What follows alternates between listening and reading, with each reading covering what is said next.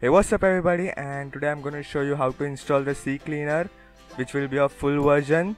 So first of all, go in the description and go to the link which will be leading you to the official Ccleaner website, and you will need to download the Ccleaner and install it. So once you install it, start the trial version. Then the first thing you will need to do is go in your adapter settings and disable your internet. So once you disable your internet, you will need to go and start the Ccleaner. So start the Ccleaner. It will show like 14 days remaining or 15, which how many the trial days are left. Click on options, go to about tab and click on register. There are two keys which work for everyone, so just copy it and paste. I will put it in the description if YouTube allows me.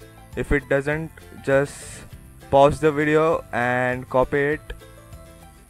So just paste any of these two, anyone from these two, and then just click register.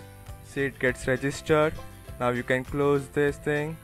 So once you do that, you can start your internet and use your Ccleaner at the full version. So yeah, and just thumbs up the video if it worked. Not liked, just like the video if it worked. That's what I wanna say. But if there is any problem, just tell me again in the comment section and I will try to help you. And thanks for watching. Goodbye.